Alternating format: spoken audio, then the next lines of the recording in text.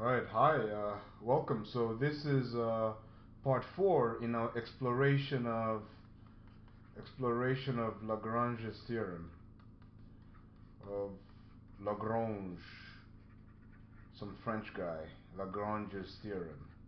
All right, this is part 4 of our exploration. And what's Lagrange's theorem? Well, it talks about this idea. Suppose we have some group G, right? We have some group G, we're calling it finite. We pick some subgroup H of G, right? So H subgroup of G. Our question is, well, what's the relationship between cardinality of H, the order of H, and the order of G? In particular, does the order of H divide the order of G? This is the question. Now, is it actually true that the order of every subgroup must divide the order of the group if the group is finite? Right? That's what Lagrange's theorem is talking about. So far, our strategy has been the following. Well, we get some group G, okay? And basically, here's the idea, right? So it's hard to figure out what's the relationship between cardinality of H and cardinality of G. We're not sure. We're not sure what the order of this is related to that. But we've developed these things we've been calling cosets. And cosets are pretty interesting. For instance, what we found is that, well, the order of every coset is going to be equal to the order of the subgroup. So while we may not be able to directly figure out, well, how is the order of the subgroup related to the order of the group, we may be able to figure out how's the order of the partition, what's the order of the coset with respect to the order of the group. We might be able to figure out the relationship between the order of the coset with the order of the group, right? So this relationship might be more easy to work with, and that's what we're trying to do here. And so far, the idea we've been pursuing is this. Suppose we get some group. Let's try and partition this group, right? So for instance, let's notice something here. Suppose we found that the order of the coset GH divides the order of the group G. Well, what would that mean? Well, first of all, obviously it would mean we would be done, right? Because again, if order of GH equals to order of H, right? And order of GH divides order of G, then that means that order of H must also divide. Let's write this well. This means that okay. What didn't we get a hard eraser here? Right. So then this must mean that the order of H must also divide the order of G, right? That's why it's nice to figure out if the order of GH actually divides the order of G, right? But question, what would it mean for the order of GH to divide the order of G? What would that mean? Well, we notice that what that would mean is that, well, what does it mean for one integer to divide another? If x divides y, then what does that mean? It means that this implies that there exists some natural number n for which xn equals to y, right? That's what it means for x to divide y. So what does it mean for the order of gh to divide the order of g? Well, what that would mean is that there exists some natural number m such that the order of gh times m equals to the order of g. Right? But what does this mean exactly? Right? What would this mean to say that the order of gh times m equals the order of g? Well, what that would mean is that if we got g, we could break up g into groups. All the elements of g could be broken up into m groups, right? M groups, right? Just from here, m groups of size cardinality of gh. So if this group has cardinality of gh, and this group has cardinality of gh, well then, and this group has cardinality of gh, well, we'll need m of these boxes in order to partition the group G, right? That's, of course, we're not saying that the cardinality of GH, that the order of GH actually divides the order of G. We're just trying to see what it would mean for the cardinality of GH to divide the order of G, right? So it seems to point to some sort of partition, because if the cardinality of GH divides the cardinality of G, we've just seen here that that would mean that the cardinality of GH multiplied by some natural number m must give us the cardinality of G. which would basically mean that G is somehow partitioned, can be broken up into blocks, m blocks of cardinality, of size cardinality of GH. Right. So all we've been doing so far has been leading us to the idea that maybe we can get a finite group and partition it using cosets, and that would somehow prove divisibility for us. Okay, so now this begs the question: can we actually do the partition? Can we partition G, right, with cosets GH? That's the question, right? So, well, what do you think? Can we actually partition a group, break it up into cosets of the form, let's say GH, all of them of cardinality H, and then be able to capture every element of the group? Right. So, in order to answer the question, can we partition G with cosets uh, cosets GH? First, we'd have to ask the question: what does it mean to partition? Well, to partition, what does that mean? In common practice, if we had a circle and we partitioned it into three parts, what would that mean? Well, it would mean we've cut the circle into three different parts. There's this part here, let's call this part A. There's this part here, we're going to call it part B, and there's this part here we're going to call part C. Now notice that if we partition this circle, there can be no overlap. For instance, we can't have, like, for instance, if let's say we got this box over here and decided to break it up into two parts, and maybe one part was, let's change colors just to get the point clearer. And let's say we partitioned it, and one of the partitions was this, right? And then the other partition was this, right? So would this really be a partition? Would the blue cut, like the blue piece and the what's this color? Well, okay, so look, we're gonna go colorblind here. So we're gonna say this color is maroon. It looks maroon. We're not sure. Let's call it red. So there's the purple piece and the red piece. But you see, the purple piece and the red piece can they really be said to partition the whole box, given that the purple piece and the red piece overlap at this point here, right? Well, the point of a partition is that when we put the pieces back together, they should give us the entire thing. But notice, if we were to add up the elements in the purple partition plus the elements in the orange, or in the, sorry, in the maybe not orange, in the red partition, the end result is that we'll have counted this particular piece twice. I don't know if that makes sense. There's a difference. Like,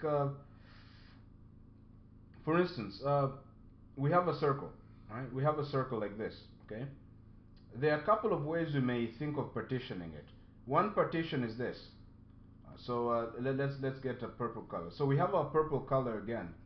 Now our purple color would tell us maybe we can partition this circle like this, right? Maybe one half of it is purple, and then the other half we're gonna call again maroon, right, or red. Right? So this is the other part right here. This is the other partition, right? Notice, if we add these partitions together, we'll end up with these pieces. We'll end up with our purple piece looking like that, and then our maroon piece, our maroon, or is it red, who knows again, our maroon piece will end up looking like that. And when we add these two pieces together, we end up getting the original circle. That's pretty clear. But what if we'd partitioned this circle differently? What if, okay, so let's assume we have our circle again. We have our circle back here. We're assuming this circle is the same. Obviously, the art skills leave a lot to be desired. All right. So now, let's say we partition it like this instead. So we have our original orange piece, our original purple piece. This whole piece is purple. And then we went over and, let's say, got a red piece. And a red piece like this. Let's say this. Oh, no, we want to just stick with maroon, another maroon. Oh, you know what? Let's pick another color. Why not? Let's have fun. We've picked green now. and then we break it up into this green piece like this, okay? Right, so we have this green piece and we have the purple piece under it. Well, so I mean, if we break it up like this, well, what do we get? Well, one, we are going to get this piece that looks like this, okay? So we've got a maroon partition, sorry, a purple partition of it corresponding to this, and then we would have the orange piece as well. But notice here that the orange piece and the purple piece overlap. So if we try to put them together, would end up with, well, first would have the purple piece, and then the green piece would end up overlapping, right? And we saw it here. The green piece overlapped with the purple piece, and over here as well. So if we're to add up the elements, we'll end up getting some extra addition here, some extra piece. So when we talk about partition here, let's focus. I mean, there's no reason why this wouldn't be a partition, but we want to focus on partitions that don't have repetition, that have no overlap. For example, this one. The purple things are in the purple, and the maroon things are in the maroon. The purple things are in the purple, and the green things are in the green, but there's an overlap, and we don't want this overlap. Because how can we really make sure we why is this idea important to us? So right, so let's say we had a set, okay? We have a set, right? Let's work with a set instead. Okay, let's go to normal colors now, back to black. All right, black is the cool color, so we're sticking with black. All right, so we're back to black, and here's the idea. Well, let's say, I mean, the group G we're talking about, it contains, I mean, it has different structure, sure, but ultimately the group G just consists of elements. Elements, that is G1, G2, G3, maybe up to GK or something, right? The group G consists of just a bunch of elements. It's a set. What does it mean to partition a set is the question, right? So, for instance, if we had the set, I don't know, X equals to 1, 2, 3, 4, 5, 6. Well, if we want to partition it such that when we combine the partitions, we get the same set back, then we have to be careful, right? So for instance, I mean, okay, we could partition the set X in a couple of ways. Let's think of a couple of them. Here's the set X. One partition could be we place 1 over here, okay? Then the next partition could have 2, 3. The next partition could have 3, 4, 5. The next partition could have 6, okay? So have we partitioned the set? Sure. If we got all the elements here and combined them with the number of elements here, and combine them with the number of elements here, and combine them with the number of elements here, the overall sum should give us the total. What's the cardinality of X in this case? Well, X has just 6 elements in it, right? So if we call this first partition, the first partition here, let's call it partition 1. This other piece we're going to call partition 2. This other piece we're going to call partition 3. This other piece we're going to call partition 4. Now we notice that if we add up the cardinality of partition 1 plus the cardinality of partition 2 plus the cardinality of partition 3 plus the cardinality of partition 4, what do we end up with? Well, cardinality of partition 1 is how many elements are there in the first partition. How many are there? Well, there's just one, isn't it? How many elements are in partition 4? Well, there's 2 of them. How many elements are in partition 3? There's 3 of them. How many elements are in partition 4? There's 6 of them. Sorry, there's 1 of them. When we add them all up, what do we get? Oh, did we do this correctly? Oh, geez, actually we have a problem here, right? So, oh, this is actually a good instructive example. So, if we add them up, what do we end up with? We end up with, well, 1 plus 2 plus 3 plus 1, which gives us what? 7. So, does the sum of these partitions, does the sum of the cardinality of the partitions we got equal to the cardinality of X? Well, no. Cardinality of X was 7. Now it was 6. But we summed up the partitions and got 7. Well, what went wrong? The thing that went wrong is the fact that, yeah, maybe that's a question. Think about it for a few seconds. Why is it that when we summed up the cardinalities of the partitions, we didn't end up with the cardinality of the entire set X. So set X. Well, we hope that the realization was that part of the reason why summing up the partitions did not give us the cardinality of the entire set is because the partitions are not disjoint. For example, we double counted 3. 3 was in the first partition, was also in the second partition, right? So, I mean, we could have fixed this by creating a partition of X that is completely disjoint. For instance, it could have been maybe 1. This could have been maybe had the element 3, 4. This could have had the element 2. And let's say this one had the element, what are we left with in this thing? 6 and 5, okay? The partitions have different sizes, sure, but if you sum up this partition, and this partition, and that partition, and that partition, the end result is we end up with 1 element plus 2 elements, that's 3 elements, plus an extra element, that's 4 elements, plus an extra 2, that's 6 elements.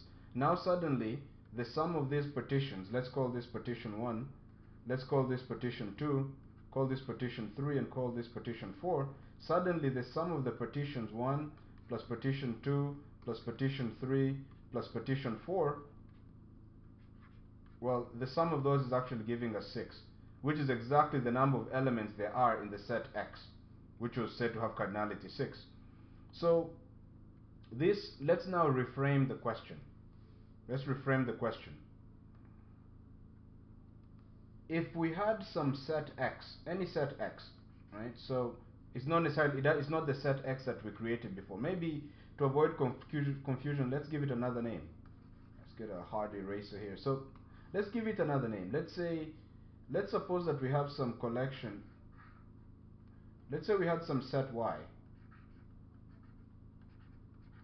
and Y contained the elements, any element. What do you want to say? Alpha 1, alpha 2, alpha 3, alpha 4. Let's say it contained all the way up till, what's your favorite number? Let's say alpha n. Okay. Let's say these are the elements of some set Y. What kind of partition will enable us to gain the cardinality of Y? Obviously, what's the cardinality of Y here? Well, the cardinality of Y here is just M, isn't it? Because there's M elements. So the question becomes, what sort of partition of the set Y would enable us to ensure that when we sum up the partitions, we get the cardinality of Y back? Or better put, if we got our set Y and we broke it up into partitions, we partitioned it, right? Maybe let's say up to there. Let's say we broke it up into K partitions. So this was, okay, let's call this partition 1. We're going to call this partition 2. Okay, maybe let's say we added another partition and now we're going to go dot dot dot there. We're going to call this partition 3. Let's call this maybe partition K. Alright?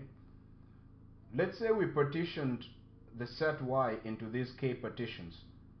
What would have to be true about the partitions P1, P2, all the way to Pk, so that the cardinality of P1 plus the cardinality of P2 plus up to the cardinality of Pk, so that all of that gives us the cardinality of Y?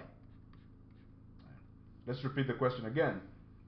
If we got the set Y and broke it up into K partitions, partition 1, partition 2, partition 3, up to partition K, what would have to be true about these partitions, P1 to Pk, P1, P2, all the way to Pk, so that the sum of the cardinalities of these partitions, sum of cardinality of P1, sum of the cardinality of P2, plus all of them, the sum of all of these partitions gives us Y? What would have to be true about the partitions themselves?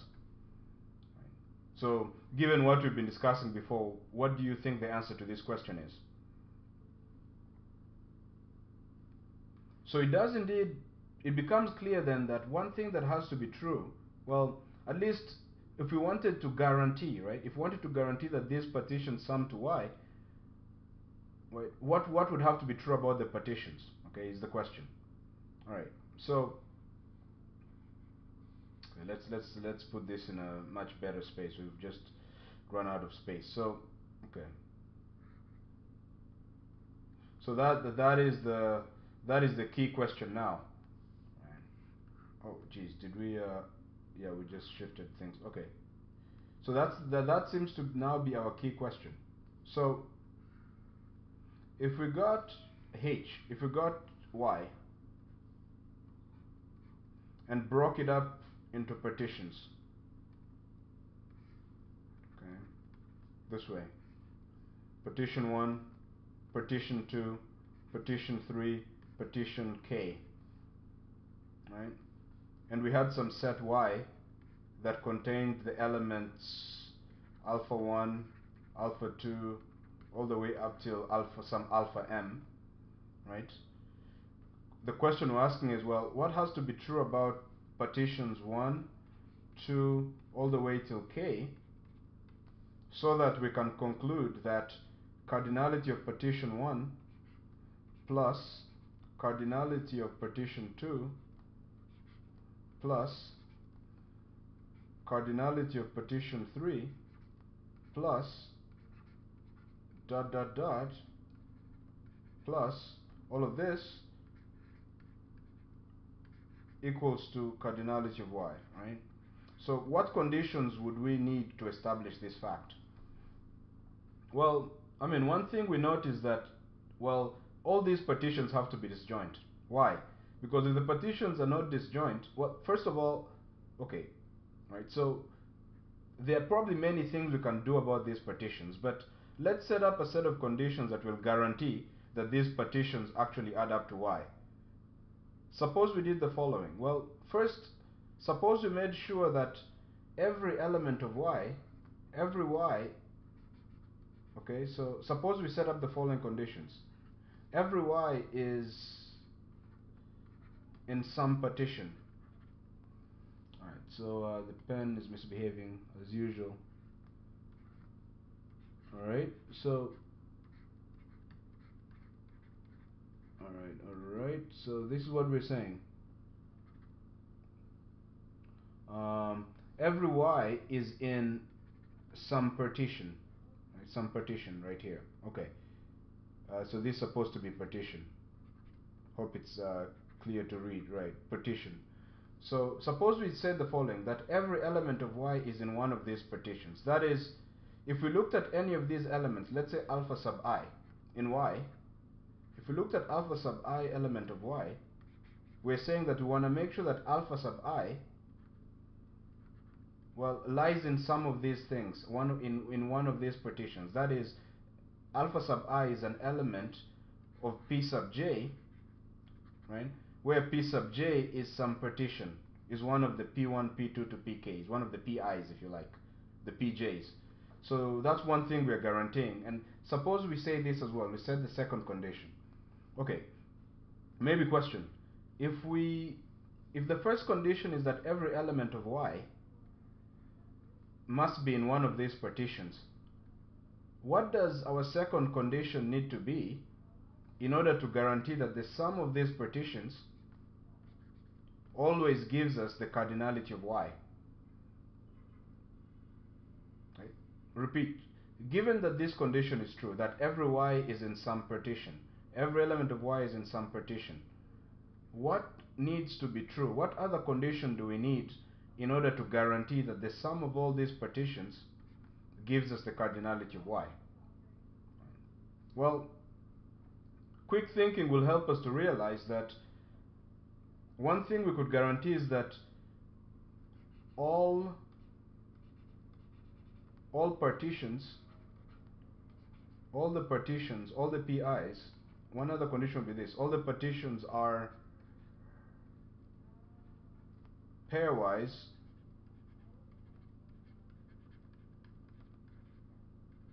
right? So this is another thing we could say, that all the partitions are pairwise disjoint.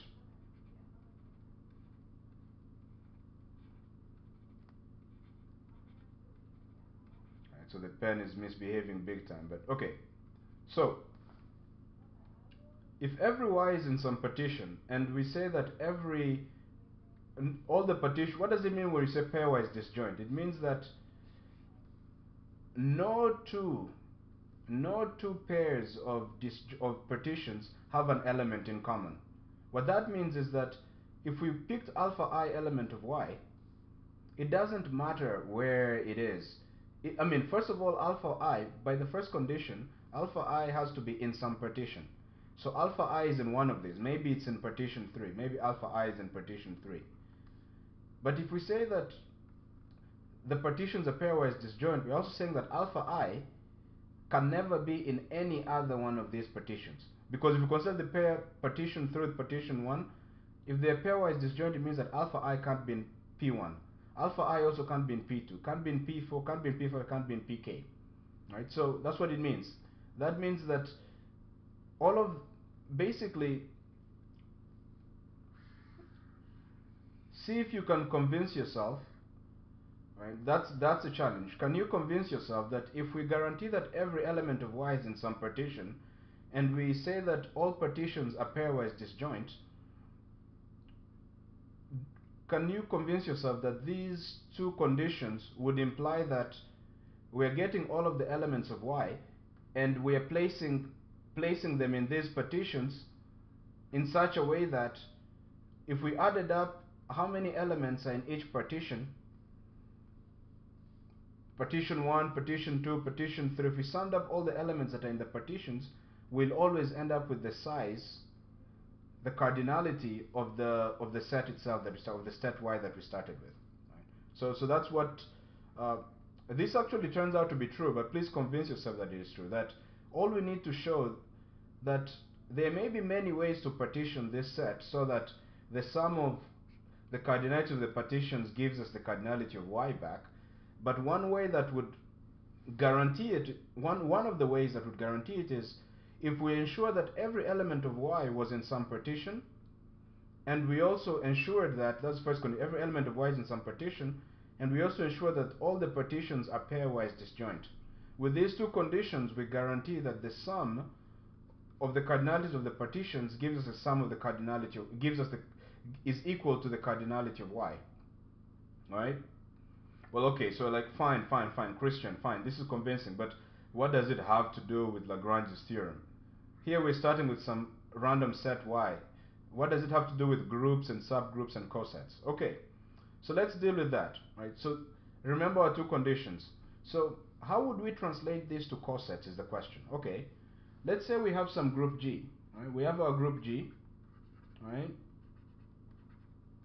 The group G has elements, let's say, okay, let's not, this is not completely important, that let's write it like this.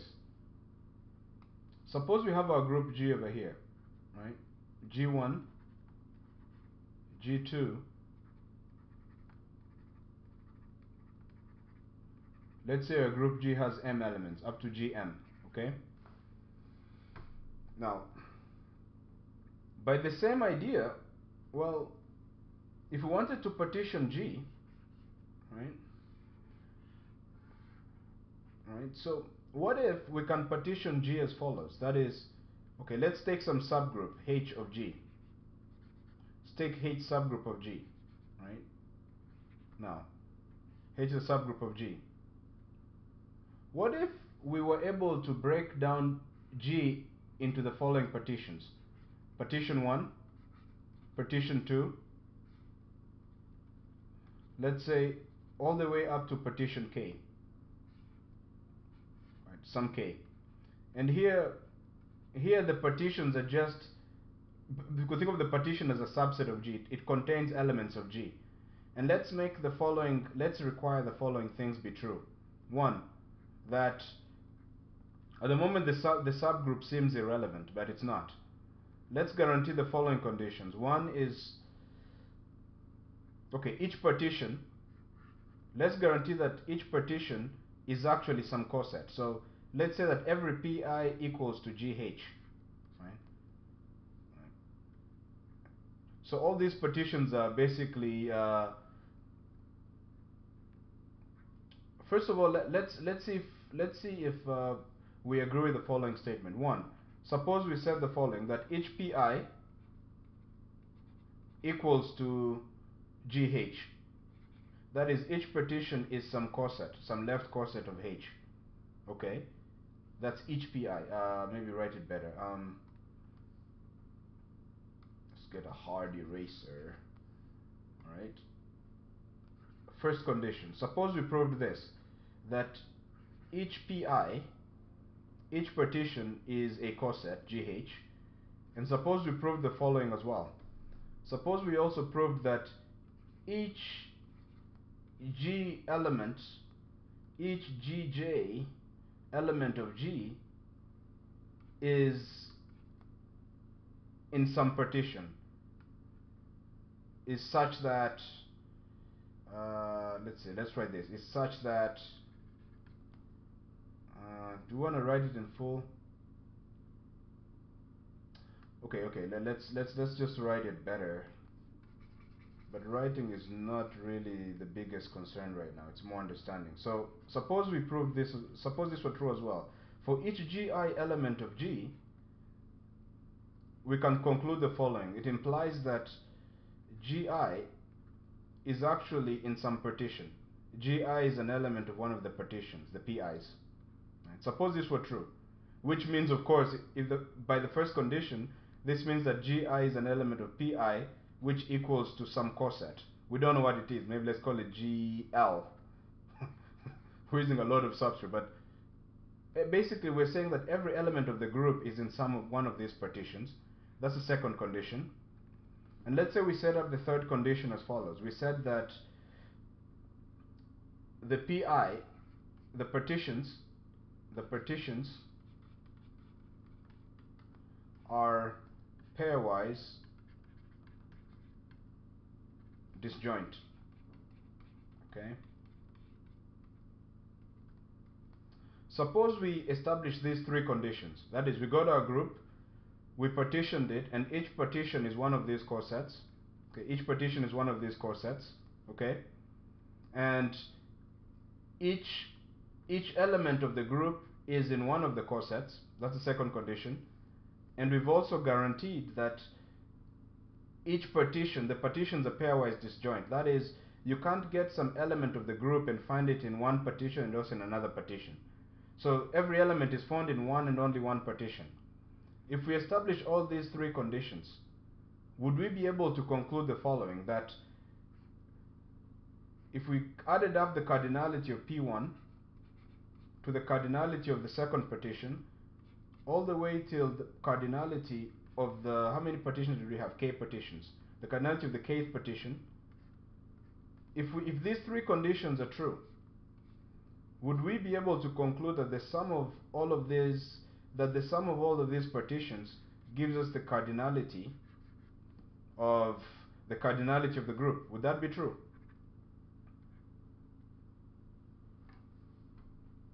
Please convince yourself that this is true. That, in fact, actually, the first condition is, we don't even need the first condition to conclude this part of our demonstration here. That all we need is every element of G has to be an element of the partitions. That's the condition we need to be sure. For each GI is in some partition. The next condition we need to be true is that the partitions are pairwise disjoint. With those two pieces of information, as we saw before, when we're trying to partition X here, partition Y, it's the same thing as well here, that this would conclude the sum of the cardinality of the partitions equals the cardinality of G. Please convince yourself that conditions 2 and 3 together imply that the sum of the partitions must equal to the cardinality of the group. Alright. So if you've convinced yourself that the conditions 2 and 3 imply that the sum of these partitions equals the cardinality of the group G, let's now proceed. Well, we said that each PI is some coset, right? So let's just label these cosets as follows. So P1 is going to be G1H for some G1 element of G, right? For G1 element of G.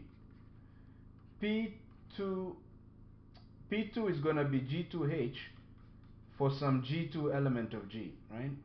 So really what we're saying here is that this statement, the sum of the PIs gives us cardinality of G, could be rewritten as follows. The cardinality of G1H plus the cardinality of G2H. Here we're just substituting. P1 is G1H, P2 is G2H, some left coset, right? And this is where condition 1 comes in. Condition 1 enables us to say this, because we said that each partition is some left coset, right? So G1H equals to this, plus G2H equals to that, and we're saying, okay, the third partition would also just give us cardinality of G3H, and we'd continue this process, and our equation is telling us that when we sum up all those things, all the way up to G sub K pk, well, the end result is cardinality of G, right? Oh, this was not pk, geez, okay. That's actually H. Left coset of H formed by G sub K. H, okay? Right, so, again, no magic here. All we just said was, because this first equation is true, we just substitute the value of P1 for its left coset, the value of P2 for its left coset, the value of Pk for its left coset. We sum up their cardinalities. We sum the cardinalities, we should still get cardinality of G. That's what the first equation was telling us. But what's the cardinality? We proved before that we proved before the following fact, that for any left coset GIH, the cardinality of GIH equals the cardinality of H. Right. So what are we saying here? We're saying that cardinality of H, right? So that means that this cardinality of G1H is just the same as cardinality of H. So this equation can be rewritten as follows. Cardinality of H plus, well, cardinality of G2H is just cardinality of H, so plus cardinality of H. Cardinality of G3H is just cardinality of H, plus cardinality of H, plus cardinality of H. All of them gives cardinality of H. All of that equals to G. Question: how many cardinality of H's do we have here? Answer: well, as many we have as many cardinality of H's as there are elements, things that we are summing up. Well, how many things are we summing up? 1, 2, 3, up to K. So we have KH's. That means that we could rewrite this cardinality of H plus cardinality of H plus cardinality of H, K times the same as K times cardinality of H. So we're saying K times cardinality of H equals to cardinality of G. But if K times cardinality of H equals to cardinality of G, what does that mean? Well, that's by definition what it means, because K was chosen to be some natural number. So what we're really saying here is that cardinality of H actually divides cardinality of G, which is actually Lagrange's theorem, isn't it? So, are we done? Think about that. Are we done? Have we completed the proof now that for any group G, if we take any subgroup of the group G, then the cardinality of the subgroup must divide the cardinality of the group? Are we done? Well, the true answer is we're almost done, but we're not. And the reason we're not done is because we said what we've just shown is that if these three conditions are true, if we got a group G, picked some subgroup H of G, and then made partitions, let's say K partitions, where each of the partitions was some coset, if the first condition was true, if each of the partition was some left coset of H, and if each element was actually in one of these, if each element of the group was in one of these cosets, and if the cosets were pairwise disjoint, we said if these three conditions are true, then indeed Lagrange's theorem is true. But you see, notice we're saying if. How can we be sure that these three conditions are true? How can we be sure that, right? So that's the question now. So if we can prove that these three conditions are true for any group, we'll have proved basically Lagrange's theorem. So now our challenge has completely shifted. Here's what our challenge has now become. Our challenge is now the following. If G is a group, this is what we need to prove. Need to prove. This is now a new strategy. We need to prove the following, that if G is a group and H, or actually not just a group, but the following. If okay, the pencil's misbehaving again. If G is finite, right? So G is finite. If G is a finite group, so the finite part turns out to be important. If G is a finite group, try figuring out why finiteness is important. We're saying if G is a finite group and H is a subgroup of G, our task is to prove the following. One, that we can partition G. We can partition G into partitions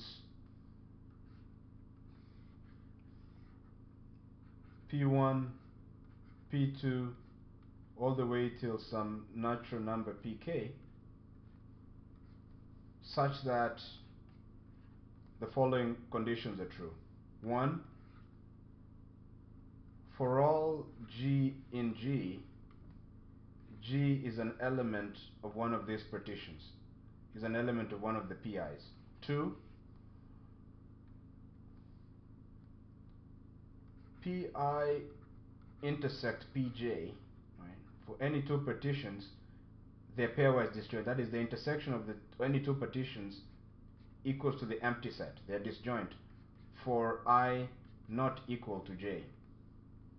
And three, we need to make sure that each PI equals to GH. That is, for some G in G. That is, each of the partitions is actually a left coset. If we can show these three conditions, we're basically done and have proved Lagrange's theorem. Okay, we just run out of time there. Alright, so that's where we're at now, proving these three conditions, and if we can prove them, then we'll have proved indeed that for any subgroup of a finite group, cardinality of H divides cardinality of G. So let's end here, and in the next video we'll try and see whether these conditions are true. In the meantime, please try to figure out why, if a group is finite and H is a subgroup, we can partition it in such a way that every element of the group is in one of these partitions, the partitions are pairwise disjoint, and every partition is actually a left coset of H.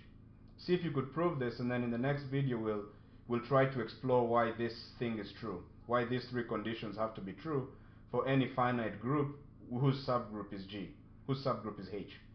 Alright, thanks very much for listening, and have a relentless week. Bye.